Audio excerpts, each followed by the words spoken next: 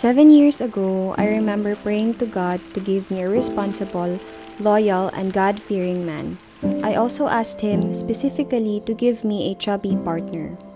7 years ago, after all the short-lived relationships that I had, I promised myself that the next girl I love, I will love her with all my heart, with the real intention of marriage.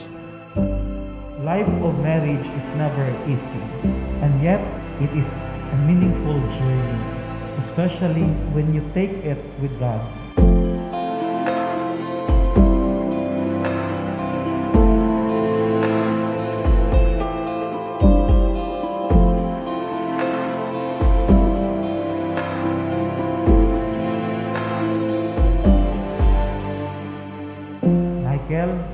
And Nikki, do not be afraid of the problem. Just remain for each other. Just be with each other and journey with it prayerfully, and you will also experience miracles.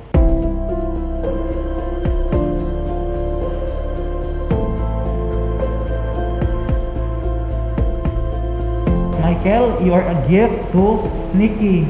Nikki, you are truly a wonderful gift to Michael. You will dedicate yourself, discovering the best of yourself, ever excited to learn new things, ever excited to make yourself better and better each day, because you are a wonderful gift of love from God to your partner.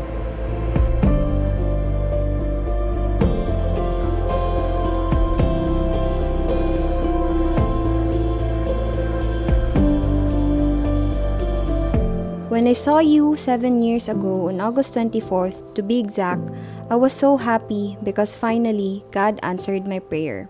God allowed me to know you. We started as a stranger, a Facebook friend, and unknowingly, that simple hi on Facebook would be the start of our love story. And now, I am truly blessed by God because He allowed me to marry my best friend, my forever partner in crime. On this day, October 23, 2020, my promise will be fulfilled, and I am so blessed to have you as my partner, as my wife.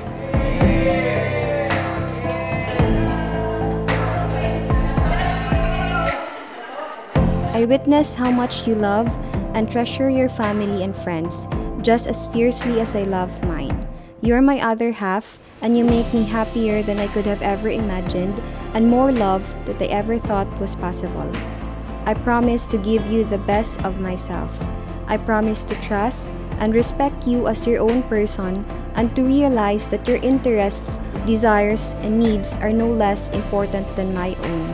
I promise to share with you my time and my attention, and to bring joy, strength, and imagination to our relationship. I promise to keep myself open to you, encourage your dreams, and help shoulder our challenges. I promise to grow along with you, to be willing to face change in order to keep our relationship alive and exciting. On this day, it is my vow to love and cherish you, to encourage and support your dreams, to be the ears on all your stories, to be the shoulder that you can always lean on. Boy, I promise to love you in good times and in bad, completely and forever. I love you.